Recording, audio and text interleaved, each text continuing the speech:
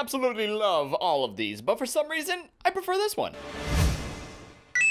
What's up, my friends? It's Rayback here, and you guessed it, today we're going to be talking about, once again, one of my favorite Nintendo handhelds to date, the 2DS. Now, remember when this little guy was first announced and people were just bashing it and just criticizing it at every corner? It was like, oh, leave it alone. But now that we've basically all had the chance to give it a try, the 2DS actually makes a lot of sense, and it really proved all those naysayers wrong. A few years ago, you may recall that I made a video comparing the 2DS to the 3DS and 3DS XL. This is before the new 3DS came out with the C-Stick and updated processor. But to this very day, even though all of those models have the same specs and graphics, I still get comments asking if I prefer the 2DS and if I still use it. To answer all those questions right here, right now, I say yes and yes. I absolutely love the 2DS, and I still prefer to use it over my new 3DS and 3DS XL, which is one of those things that just makes you say, what in the world? So why is that, you may ask? Well, here are some of the reasons.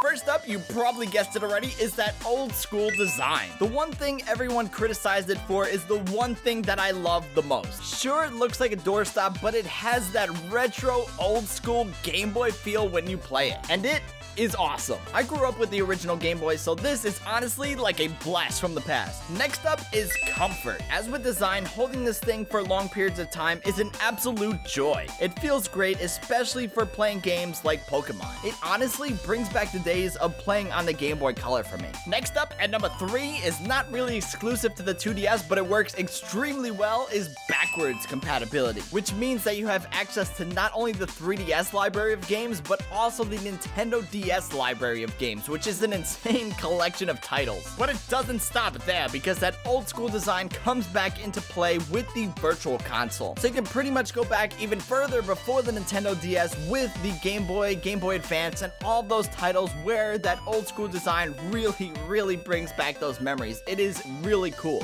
Next up in the semifinals at number 4, we have the price. After a recent price cut, the 2DS is down to only $80, and that includes the system with a free copy of Mario Kart 7. There really has not been a better time to hop on the 3DS bandwagon than there has now. An $80 console that gives you access to such a vast library of games is such a steal of a deal. And finally, the number 1 reason besides the hardware itself is, you probably guessed it already, the library of games.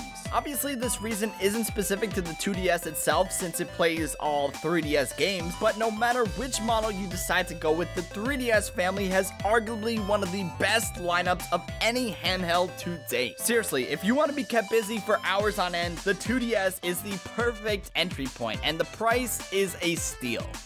Alrighty guys, that's about it for this video. Hope you guys enjoyed it. If you liked it, be sure to give it a thumbs up. Also, be sure to leave a comment down in the comments box down below. Let me know what you think of the Nintendo 2DS. Do you have a 2DS? Do you use it 3DS, 3DS XL, new 3DS? I would love to know your thoughts down in the comments box down below, and you can be featured at the end of one of my videos. Alrighty guys, that's about it. Be sure to subscribe for much more coming your way, because there is so much planned, and I think I'm going to go play some games or something because there's a lot to play out there. So guys, I will see you later. Peace.